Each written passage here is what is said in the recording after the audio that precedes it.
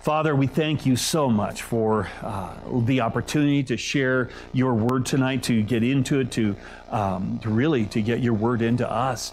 We also thank you for what you're doing through this little church and the impact that we're having in Kenya. Lord, we pray that you would continue, Lord, to prepare the hearts, prepare the pastors and all of that, and that you would do a marvelous work while we go there.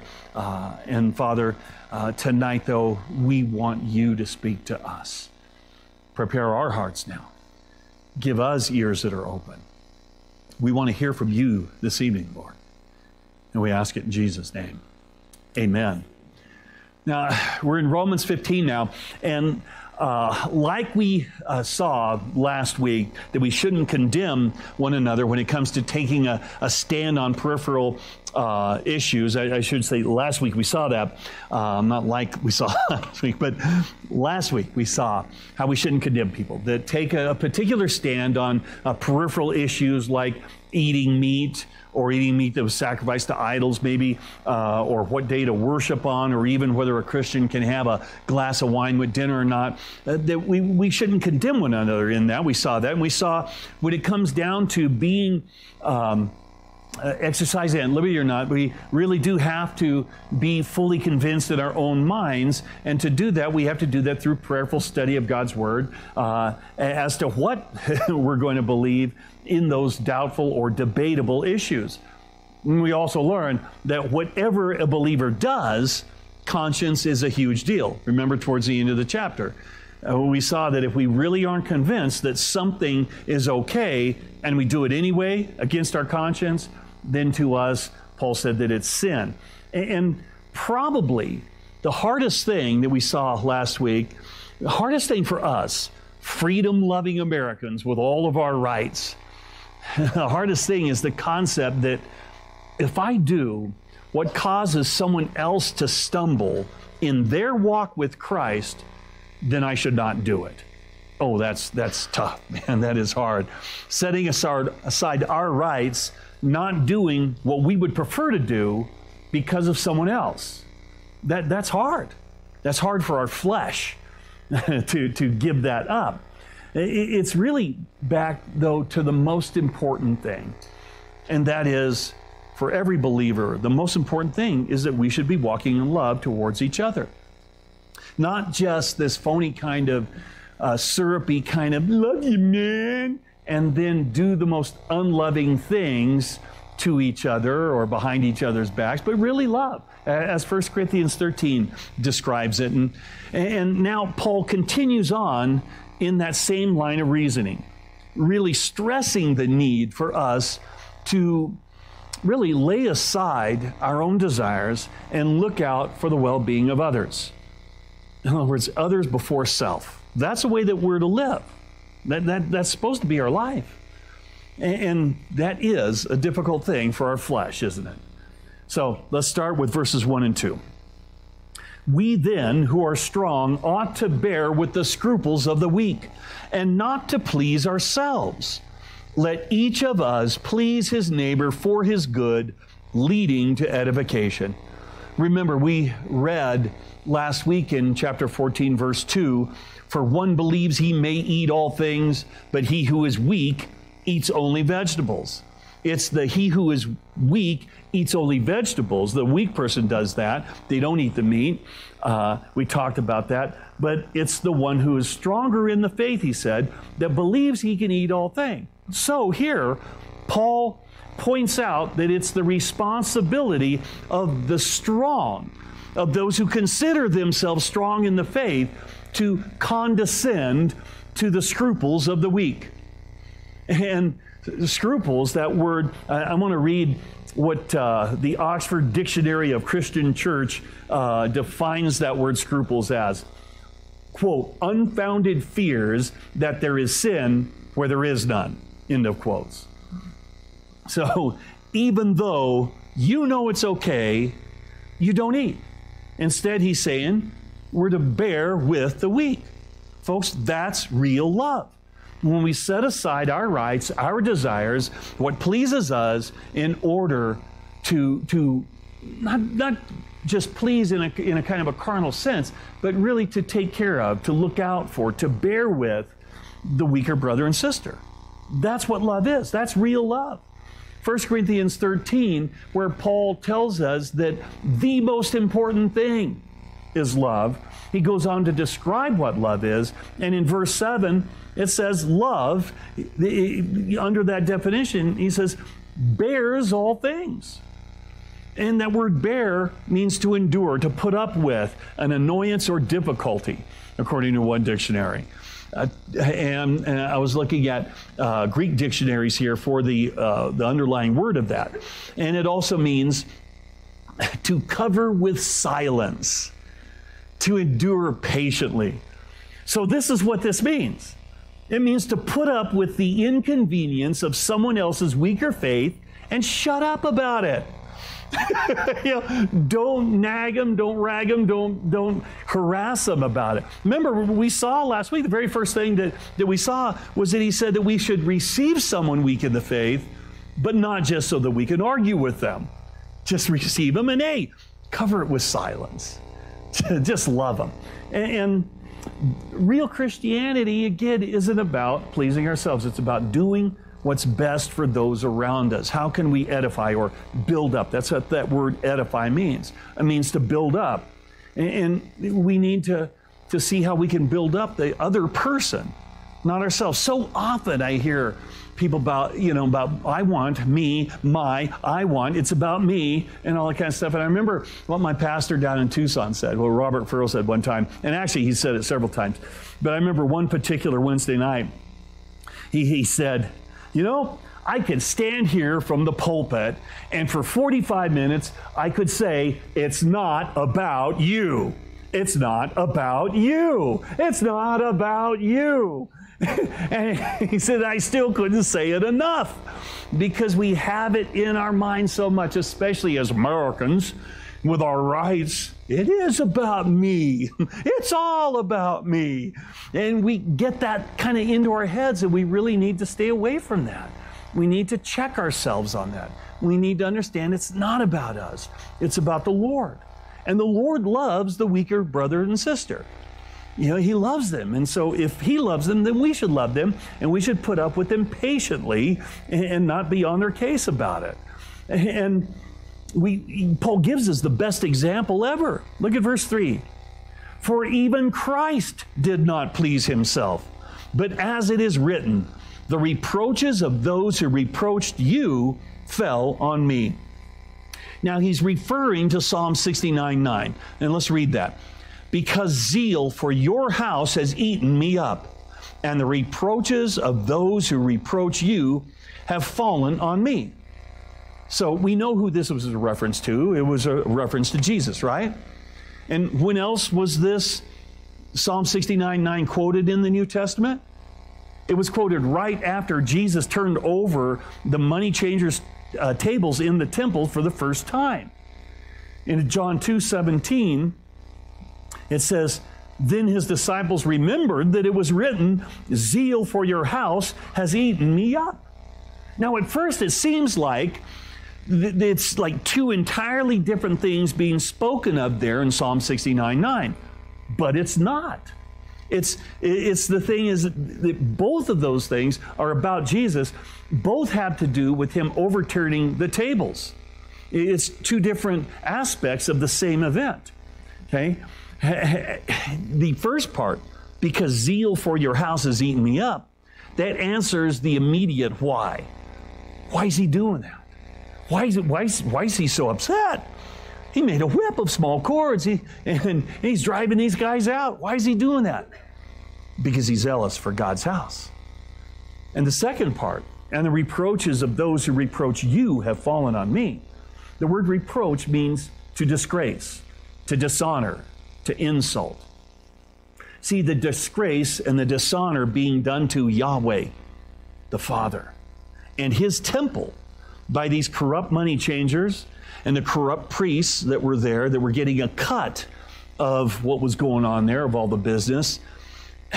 That reproach, that dishonor, as they turned God's house into a place to rip people off and a place that looked like a flea market.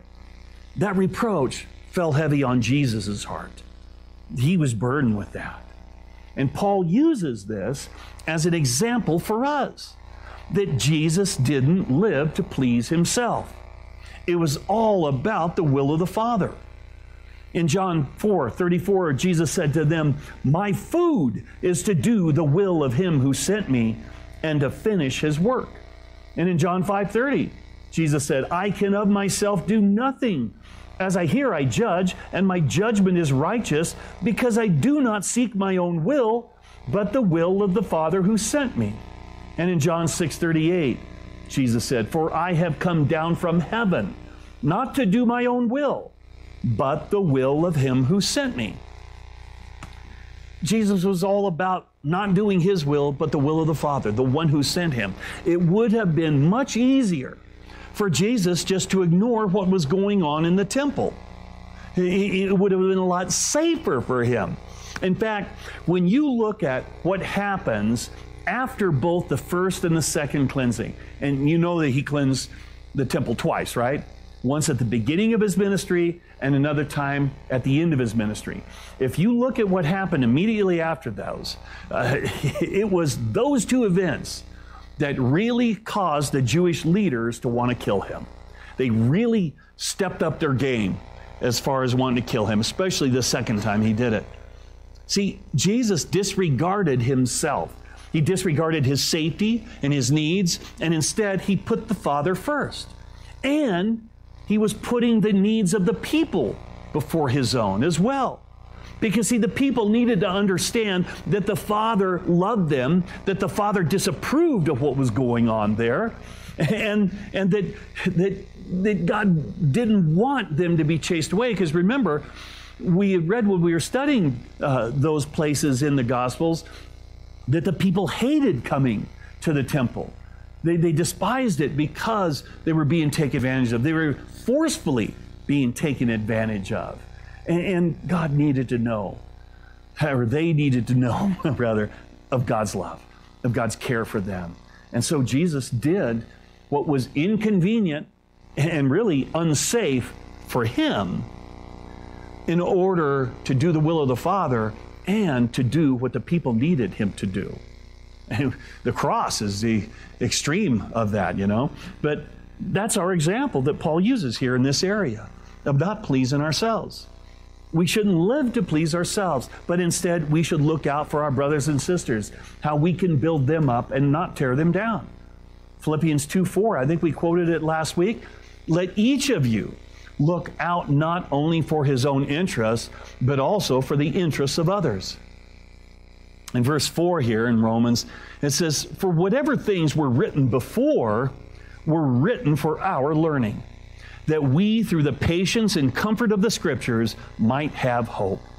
See, all the things that God made sure that were recorded in the Old Testament are for us today to learn by. A lot of times, I'll talk to people and they'll say, "Oh, you're a pastor." Well, where are you teaching? You know, are you going through the Bible? Yeah. Well, where are you teaching? Well, on Sundays, we're going through the Old Testament. Oh, the Old Testament. Oh, my goodness. You know, why would you do that? Well, because of this right here. It's for our learning. And that's one of the reasons why I always try and show the connection between the New Testament and the Old Testament, that there's really not a disconnect. It's one flow from Genesis to Revelation. It's all the gospel. It's all for our benefit. God wants us to understand these things. And we receive both patience and comfort from the Word of God. You know, we see the models for patience, for patiently, obediently waiting on God, like we learned this last Sunday, right? We see those things in the Word of God. We see how the Old Testament saints waited and how they were rewarded. And we receive comfort from the Word of God when we see how that God was involved, so involved in the lives of the Old Testament saints, and sometimes when they weren't even aware of it.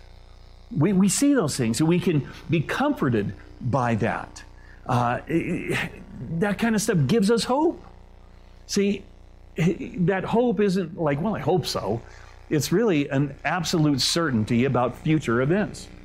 We can be absolutely certain of the future that God has promised to us because we see how faithful God was to those who trusted in Him before. Those things that were written in the Old Testament being fulfilled in their lives sometimes, and sometimes in the life of Jesus or in the lives of the New Testament saints, that kind of thing, in the lives of the church. But we see those things happening. We can say, hey, okay, I've got hope. Man, I can trust in God because He always comes through.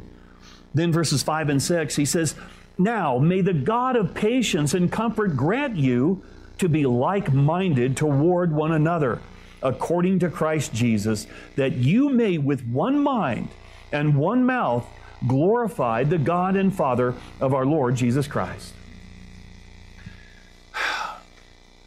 The more that we seek to put others first and to put our needs last, the more we will be like-minded. Think about that.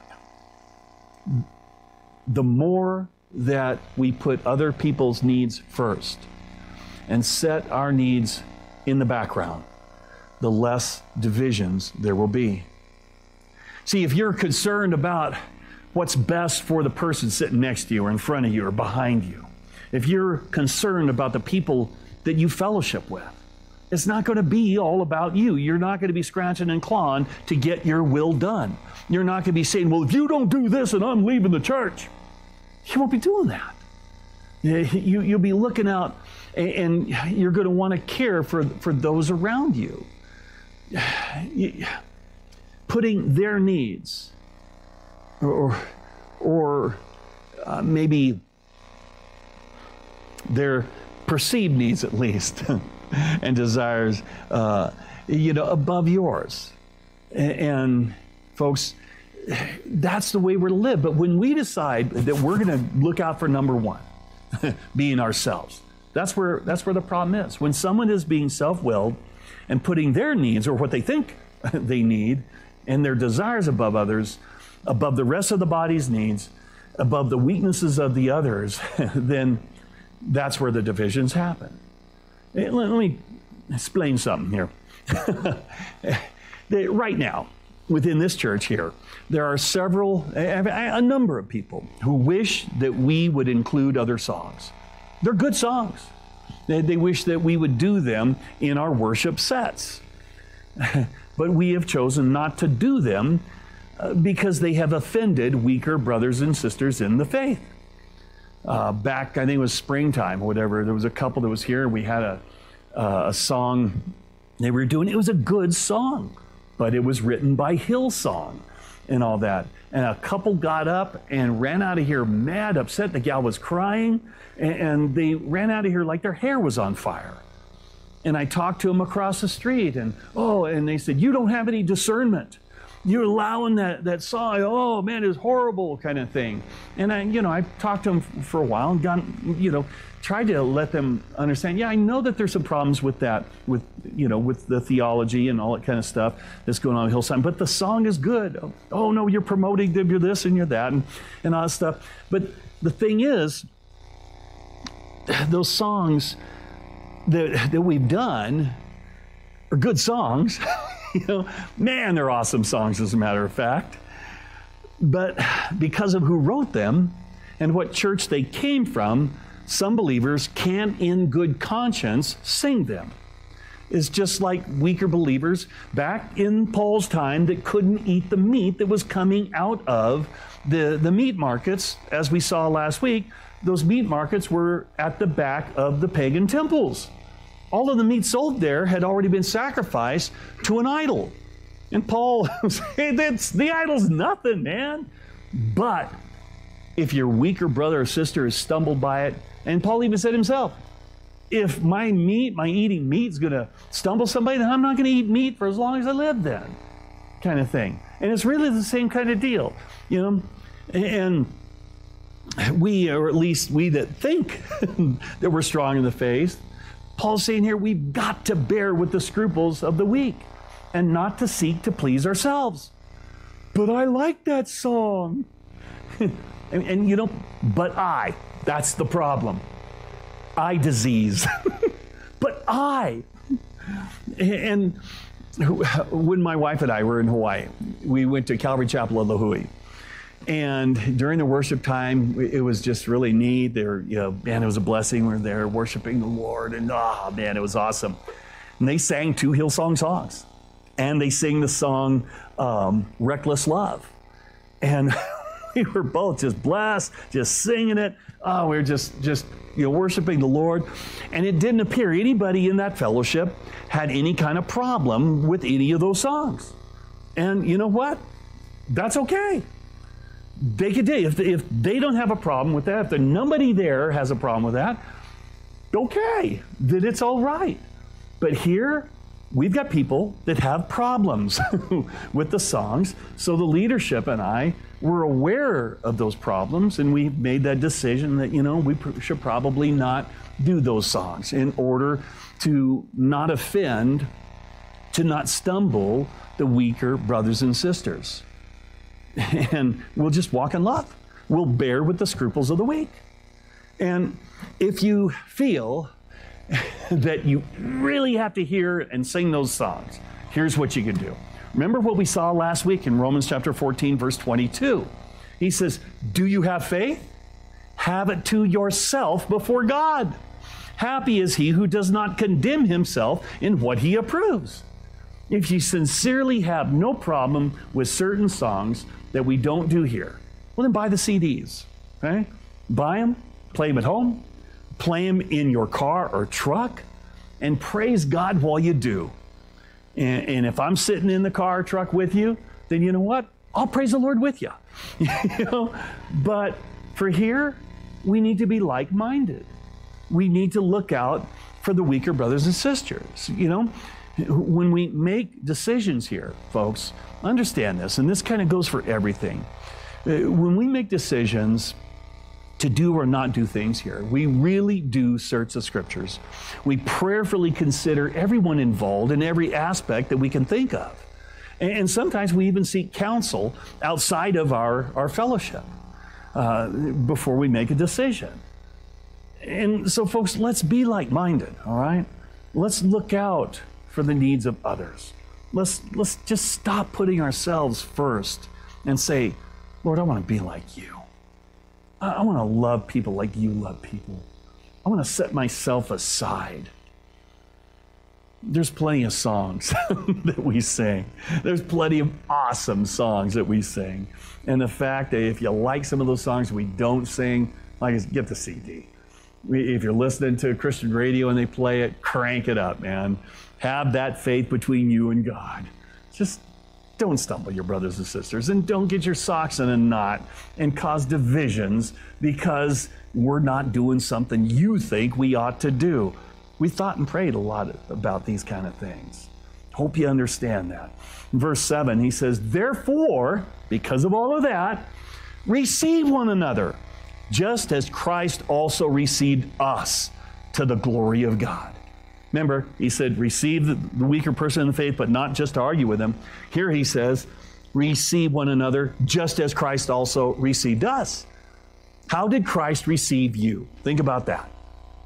Did he insist that we grow up first, that we become spiritually mature before he would save us, before he would have fellowship with us? Okay, I'll save you, but don't talk to me until you grow up. And then in about 15, 20 years, then come back and see me and check in. And if you've grown up enough, then I'll talk to you, maybe. That's not what he did, is it? He received us just as we were, right? He received us with all of our nonsense, with all of our goofy thoughts, with all of our bad habits, with all of our sin and yuck. And yeah, he said, repent. He said, turn from the sin. And hopefully everyone here has been turning from their sin ever since, right? And since he received us, he's fellowshiped with us, right? He's had communion with us. He sent his Holy Spirit to live inside of us. And we could go boldly before the throne of grace. We can pray 24/7, anytime we want to go to him. He receives us in all of our imperfections. And in receiving us, folks, he works in us. We've seen that. We saw it last week. And he wants to bring us to spiritual maturity. In other words, what he's doing after he receives us is he works on conforming us into the image of Christ. And folks, the less that we seek our own needs and instead seek to bless others, the more we'll be like Jesus. The more we want to see our brothers and sisters be drawn closer to Christ and be matured in Christ. And as we're bearing with them, as we're loving them, as we're considering them, putting their needs first, the more we're going to be like Jesus. The more, and that's actually the real sign of maturity, that we stop putting ourselves first and we become more like Jesus. Now, continuing on in that thought of Jesus as our example and thinking of others first, Paul shows how Jesus put the needs of both the Jews and the Gentiles on such a high priority, which includes those in Rome, and what he did, how he set aside his own needs. And in doing so, he quotes several of the Old Testament passages that were written for our benefit, for our learning. Look at verses 8 and 9. Now I say that Jesus Christ has become a servant to the circumcision for the truth of God, to confirm the promises made to the fathers, and that the Gentiles might glorify God for his mercy, as it is written, for this reason I will confess to you among the Gentiles and sing to your name. And that's 2 Samuel 22:50 and Psalms 18:49. Then in verse 10 he says, and again he says, rejoice, O Gentiles, with his people. Deuteronomy 32:43.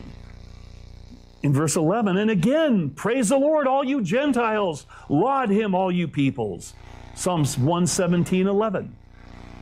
Verse 12, and again Isaiah says, there shall be a root of Jesse, and he shall rise to reign over the Gentiles. In him the Gentiles shall hope.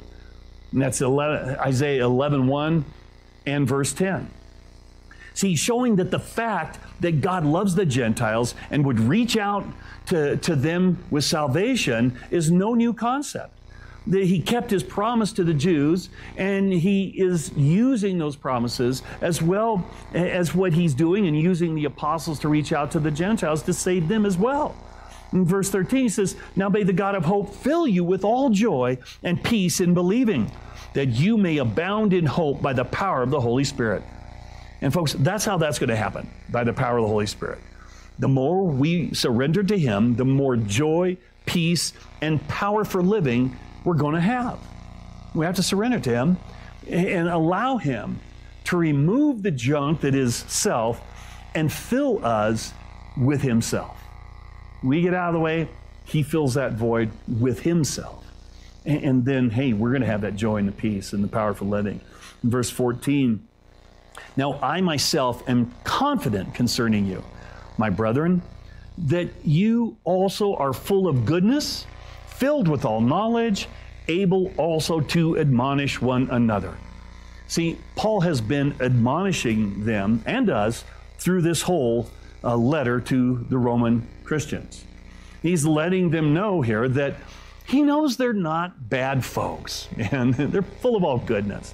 They're not a bunch of spiritual babies, that they're filled with all knowledge, and that they have the ability to admonish each other, just as he has been admonishing them. It's an interesting thing, and I think I have the time to share this, that able to admonish, in some translations, is worded competent to counsel. And in Jay Adams' book that he wrote back in the 70s, early 70s, he makes that point that any believer who is well-versed in Scripture, who knows the Word of God and knows and understands its application, is competent to give counsel. In fact, that's the only person who really should be giving counsel, is somebody who knows God, knows His Word, and rightly divides it. Because if you're going to secular psychologists and psychiatrists that don't know God, they're going to give you the world's advice on how to live. And it ain't going to be good. It's not going to be godly. And so he says, you guys are competent to counsel. You're able to admonish each other. And verses 15 and 16, he says, "Nevertheless, brethren, I have written more boldly to you on some points, as reminding you, because of the grace given to me by God, that I might be a minister of Jesus Christ to the Gentiles, ministering the gospel of God, that the offering of the Gentiles might be acceptable, sanctified by the Holy Spirit." Think of what he just said right there. That the offering of the Gentiles might be acceptable. Might be. So if it might be, then we need to understand then it's possible for what we offer to God to not be acceptable, right? If something might be, then it's a possibility that it might not be, right? When we try and, quote, worship God, contrary to how He has said He is to be worshiped, or when we try to worship Him and our hearts aren't right, trying to worship while being self-seeking, as he has been talking about here before, with a me-first kind of attitude, not walking in love towards one another. That kind of worship is not acceptable to God. In Matthew 15, 7 through 9, Jesus talked about the religious leaders here. He says, "Hypocrites, well did Isaiah prophesy about you, saying, these people draw near to me with their mouth and honor me with their lips, but their heart is far from me. And in vain they worship me, teaching as doctrines the commandments of men." Jesus said that those religious hypocrites were worshiping in vain. Worshiping the right God. You know, Isaiah's quote, and it's really God speaking through Isaiah saying, "In vain they worship me." Me. And it's in capital letters in every translation that I've read, because it's God speaking through Isaiah. They're worshiping the right God, but it was all in vain, which means to be useless, to be of no avail, because their hearts were far from God. See, folks, if we're self-seeking, if we're unloving, if we're not surrendered to God's will, we can sing, and you know what? It doesn't matter what song you sing or don't sing. If your hearts are wrong, it'll be in vain. It'll be useless. You know, a lot of worship leaders like to quote the verse that talks about worshiping God in spirit and in truth. And it's unfortunate, though, that oftentimes it's not happening, even for that particular worship leader. Sometimes when they're self-willed, when they're disobeying God, when they're doing their own thing and they're not loving, they're not honoring God, they're not really worshiping God in truth or real spiritual worship.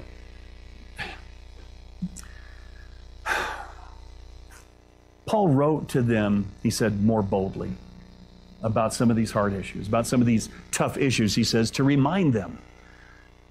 He needed to remind them because these issues are important. Remember, we talked about a couple of weeks ago how some issues were real important back then, not so much now, but some that weren't too big of a deal, they didn't have too much of a problem with, we have a lot more problem than they did now. Well, these things that he's writing to them about not seeking our own will, about putting others first, folks, that's a huge issue then and now. That's one of those things, because our flesh is the flesh. It's at war with God, that we have to be reminded about this stuff. We have to be reminded that we need to surrender to the Lord and give up our rights oftentimes. And if he ignored those things and just said the things that they wanted to hear, he's really inferred that he would not have been a real minister of Jesus Christ. He wouldn't have been a real servant of Christ. He'd be what is referred to in the Bible as a man-pleaser, not a minister. And that word minister means servant. He wouldn't be a servant of Jesus Christ. He'd be a man-pleaser. And it's been said before, and it's true, that sometimes the job of any real servant of Christ, especially that of a pastor, is to comfort the disturbed and to disturb the comfortable. And folks, you know, Jesus said, "Woe to you when all men speak well of you, for so did their fathers to the false prophets." verses 17 through 21, he says, "Therefore I have reason to glory in Christ Jesus in the things which pertain to God. For I will not dare to speak of any of those things which Christ has not accomplished through me in word and deed to make the Gentiles obedient." That's another phrase for coming to salvation, surrendering their lives to Christ. To make the Gentiles obedient in mighty signs and wonders by the power of the Spirit of God, so that from Jerusalem and round about Illyricum I have fully preached the gospel of Christ. And so I have made it my aim to preach the gospel, not where Christ was named, lest I should build on another man's foundation, but as it is written, to whom he was not announced, they shall see, and those who have not heard shall understand. Paul's desire wasn't to play it safe and be comfortable, to only go where others had preached and established churches so he could just go and give them a pep talk and move along to the next church. Paul wanted God to use him in reaching people that had never heard of Jesus before. He wanted to boldly go where no one had gone before with the gospel. And verses 22 through 24, he said, "For this reason, I also have been much hindered from coming to you. But now, no longer having a place in these parts and having a great desire these many years to come to you, whenever I journey to Spain, I shall come to you. For I hope to see you on my journey and to be helped on my way there by you, if first I may enjoy your company for a while." Understand what he's saying. It's kind of tough to put all together, but basically, because Paul wanted to preach the gospel and establish churches where no one had heard of Jesus before, he'd been hindered from coming to Rome to encourage those believers at Rome, because they were already there, and there were so many different places that Paul was going and preaching the gospel to that he never really got around to going to Rome. It was not high on the priority list like it was to go to places that had never heard about Jesus and to establish churches there. And it seemed for Paul that there was always some new place to go where they hadn't heard of Jesus. So he never got to them at Rome. But now, he says, but now no longer having a place in these parts. You know what he's saying? He's saying, at this point in my ministry, there's no longer anywhere in this part of the world that hasn't heard of Jesus. It's time to move on. It's time to go to Spain and on into Europe after Spain. And we don't know for sure if Paul ever made it to Spain and then into Europe. Church tradition says that he did. In verses 25 through 26, it says, "But now I am going to Jerusalem to minister to the saints, for it pleased those from Macedonia and Achaia to make a certain contribution for the poor among the saints who are in Jerusalem." In Acts 19:11, we read about that. It says, "When these things were accomplished, Paul purposed in the Spirit, when he had passed through Macedonia and Achaia, to go to Jerusalem, saying, after I have been there, I must also see Rome." Paul did see Rome. That we know for sure. We know that from the book of Acts. He went to Jerusalem carrying this monetary gift from the Gentile churches from Macedonia and Achaia. He went there and he brought it to the poor saints in Jerusalem. They were poor because of their faith in Jesus. They were being persecuted. And so they lost jobs, they lost businesses, all because of their faith. And Paul brought that gift and gave it to the elders at Jerusalem. He preached the gospel there and was arrested. And then ultimately taken to Rome to stand before Caesar. And he knew he'd get there. He knew he was going to Rome. God had spoken to his heart and told him, "You're going there." But he just didn't know Rome was going to pay for the trip. But he went there as a prisoner. And Acts closes, the book of Acts closes with Paul being kept under house arrest for 2 years, waiting to stand before Caesar. And while there, Paul wrote the book of Ephesians, Philippians, Colossians, and Philemon. And history tells us that Paul did stand before Caesar Nero, and he witnessed to him. He shared the gospel to him. And Caesar, though, rejected the gospel. He released Paul.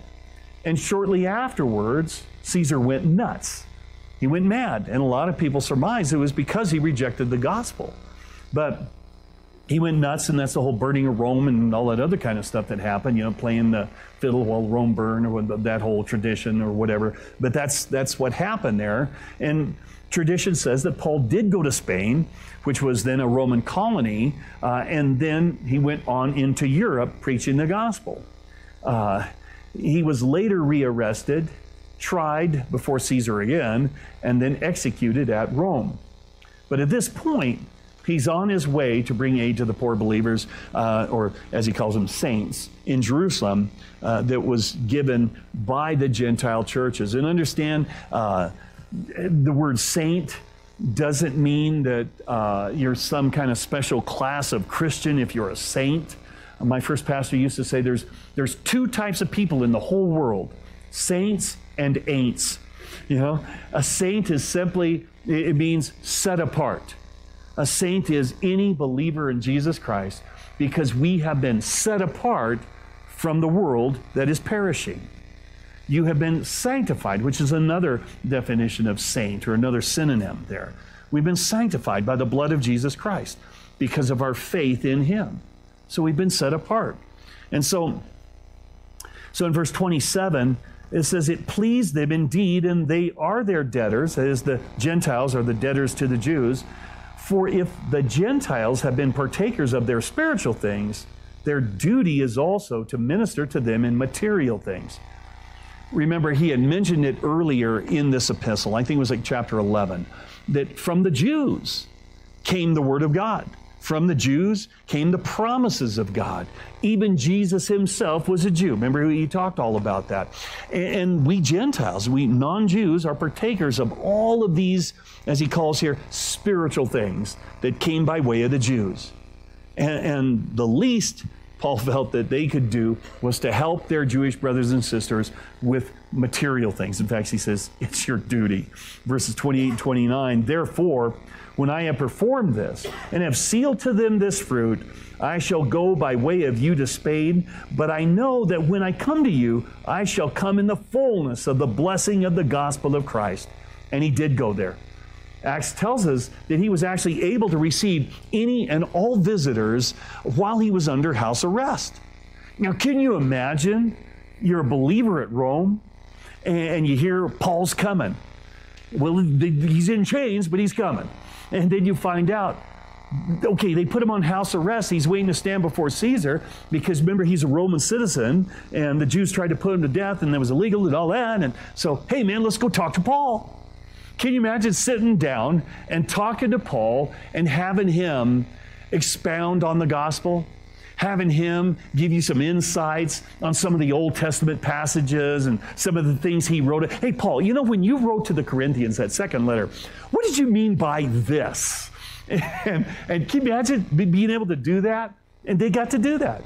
And in verses 30 through 33, he says, now I beg you, brethren, through the Lord Jesus Christ and through the love of the Spirit, that you strive together with me in prayers to God for me, that I may be delivered from those in Judea who do not believe, and that my service for Jerusalem may be acceptable to the saints, that I may come to you with joy by the will of God, and may be refreshed together with you. Now the God of peace be with you all. Amen. Paul begged them to pray for him. And remember, he knew there was going to be trouble. As it says here, from those in Judea who do not believe.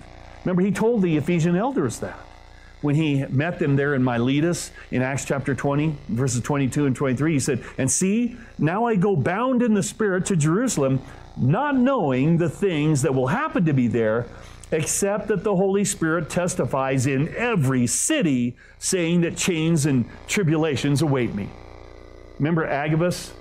Doing the Agabus rag, when he binds himself with his own belt and, hey, the Lord says that the guy who owns this, he actually bound himself with Paul's belt. So the guy that owns this belt, man, is going to be bound and all that. And so Paul was warned over and over again. But even though he knew there'd be trouble, it didn't stop him. It didn't even slow him down from going, because he believed that was God's will for him to go there. And so he knew that he would be needing a lot of prayer. And so he begs them, I'm begging you. Just like I'm begging you, pray for us when we're in Kenya. You know, pray. He says, I'm begging you here.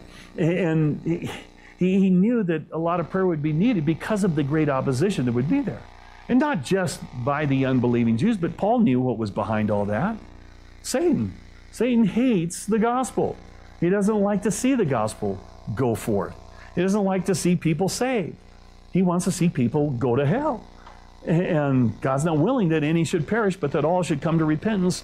So he sends guys like Paul to places where there are believers. And Paul, he was a tough guy. He went knowing that there was problems. And Paul says here he wants to come to them at Rome with joy. And you know what he did? Even though he was in chains, he was still full of joy.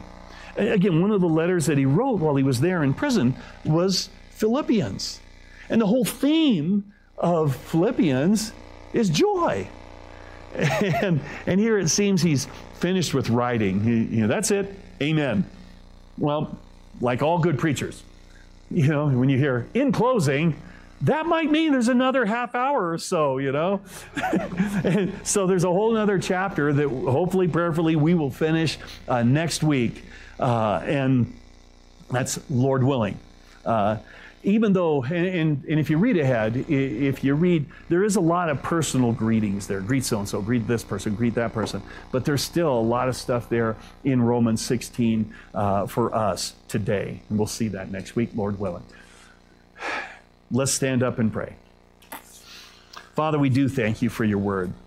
We thank you for what you have kept there for our learning, for our admonition, Lord, for our reminding. Lord, help us. Help us to be like you. Help us to take the example that you set, Jesus, by denying yourself and doing what you did for everyone else. Help us to take that example. Help us to crucify the flesh. Lord, that we can live to you, live to please you.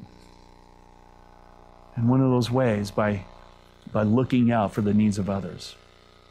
Help us, Lord, to be others-centered and not self-centered. We want to be like you, Lord. Help us. Without you, we can do nothing. It's in Jesus' name we pray. Amen. Amen.